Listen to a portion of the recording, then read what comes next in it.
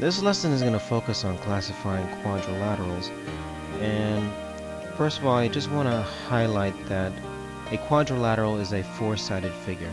Any figure with four sides is a quadrilateral. Now there are three specific types that we're going to go into, and that is the kite, the trapezoid, and the parallelogram. If you can't classify a four-sided figure as one of these three, then you would say that it is simply an ordinary quadrilateral. One of the key characteristics about the kite is that there are no parallel pairs. Now there is something else beyond that. We'll get into that in a moment. Trapezoids have exactly one pair of parallel sides, and a parallelogram has two pairs of parallel sides. Let's first discuss kites. The key characteristic for kites, other than not having any sides that are parallel, is that it has two pairs of congruent sides. And those two sides, they are going to be consecutive or adjacent to one another. So you're not going to have a situation where this one and this one are congruent. That just doesn't happen for a kite. Therefore, we're going to state that those sides have to be right next to each other. In fact, they would have to form an angle, so that would be one, and that would be one pair as well. Now the trapezoid, on the other hand, does have one pair of parallel sides. And this is just one such example. All you need to have is one pair. It doesn't matter how many sides are congruent.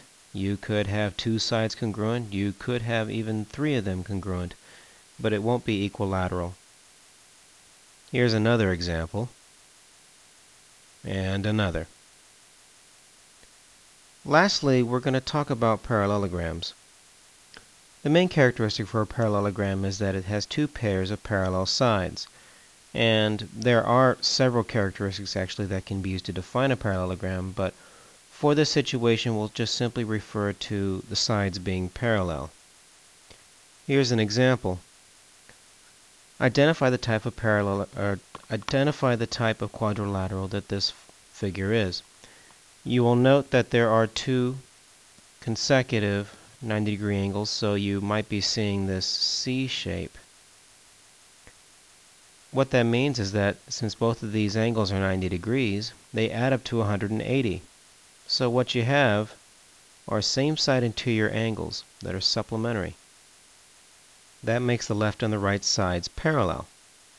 So we're really looking at a trapezoid. Alright, let's look at another.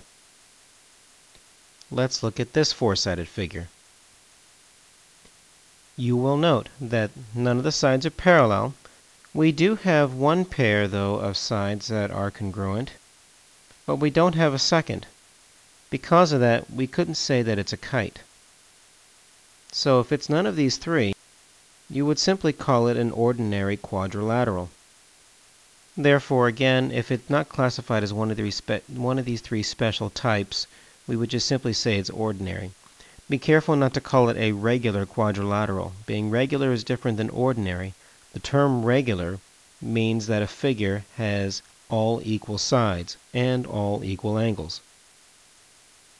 Let's say that we know a figure is a kite, and we're given this situation. Determine the value of x. Now, because it's a kite, you know that you have two pairs of congruent sides. Since these two are already marked, that means that these two should automatically be congruent as well. And since those two sides are equal to one another, you write an equation with both expressions on opposite sides. So the 9x minus 2 is equal to 34. The rest from here is just simply algebra. You'll minus 2 from both sides, and then divide 9 to get your solution. If you wanted to check that, you can just simply take your answer, which is 4, and plug it into x to see if this entire side ends up equaling 34. Alright, one more. Determine the perimeter of this parallelogram. Now, it is a parallelogram, meaning that the opposite sides are parallel. But there's also one other feature that we haven't talked about, and that is this. If a quadrilateral is a parallelogram, we also know that the opposite sides, in addition to being parallel, are congruent to one another, which basically means that the left side and the right side are both 42. And the top side and the bottom side are equal to one another. Since our concern is for x, we're only going to focus on this top side and on this bottom side. Since they're equal to one another, this is how we start.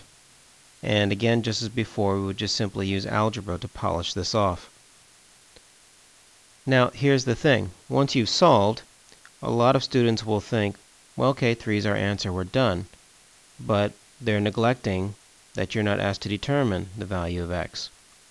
You want the perimeter, which means that we're going to have to figure out the length of all 4 sides and then add them together. Again, we already know that the right-hand side here is 42. We need to determine the top and the bottom, so since they're equal, what we're going to do is we're going to take our solution for x, which is 3, and plug into either the top or the bottom. Let's try the top here, or sorry, the bottom. So we'll plug 3 into there, so it'll be 2 times 3 plus 17. Subbing in 3 there gives us 23. 2 times 3 plus 17. That makes the top side 23 as well. So now that we have all 4 sides, we can now add up every single number. So the left and right side, 42 and 42, plus the top and bottom side, 23 and 23, gives us 130. And that does it for this one.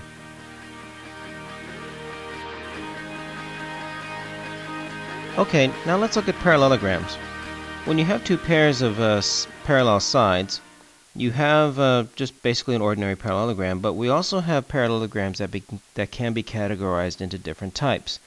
You have rectangles, rhombuses or rhombi, and squares. Here are the basic categorizations for the rectangle and the rhombus. Almost everyone knows that a rectangle has opposite sides that are congruent and that they have right angles.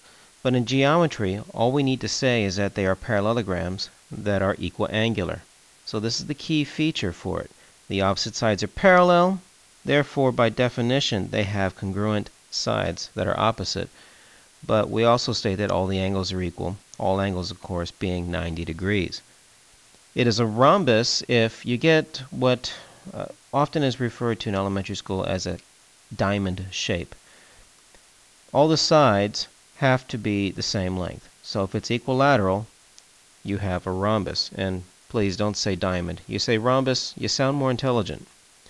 If both characteristics are true, then we would state that it's a square. Again, when a figure is both equilateral and equiangular, we say the figure is regular. Please don't confuse that with being ordinary. Regular actually means something special. It's just we simply use the word regular to denote that. What kind of quadrilateral is this one? Well, you'll note that already we can tell that it's a parallelogram. The left and right sides are parallel, top and bottom are as well. Now the question is it a certain type of parallelogram? Well, we also happen to know something about its angles. All the angles are congruent. Since it's equiangular, we say that it is a rectangle. Even though it looks square-shaped, we don't have any information that tells us that all the sides are congruent, which is a prerequisite for squares. So rectangle is the best definition that we can use for this. Here's another. Again, we know the opposite sides are parallel, but we don't have any information that tells us anything about the angles being congruent, nor do we know if all the sides are congruent. Therefore, you would just state that it is a parallelogram. Okay, one last example. Let's say that you were told ahead of time that a figure is a rhombus. Determine the values of x and y. First thing you should consider is, since it's a rhombus, what are they really telling you? What they're really telling you is this: the idea of a rhombus being equilateral, meaning that every single side is congruent.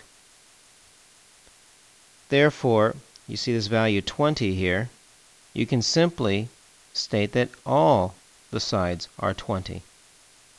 Therefore, 5x is equal to 20, which means x is equal to 4.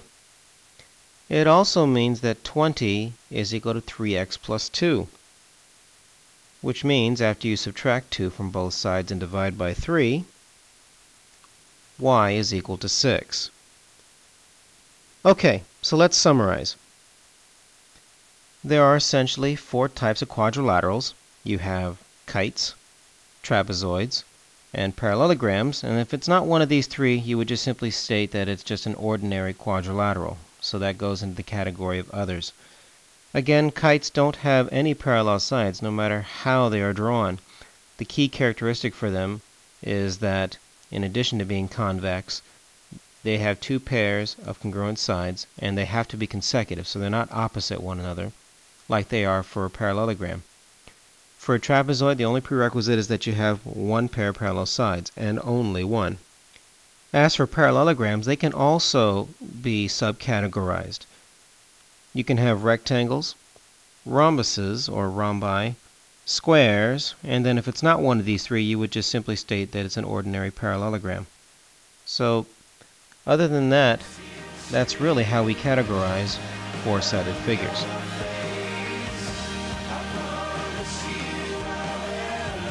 That's it for this one. I'll see you next time.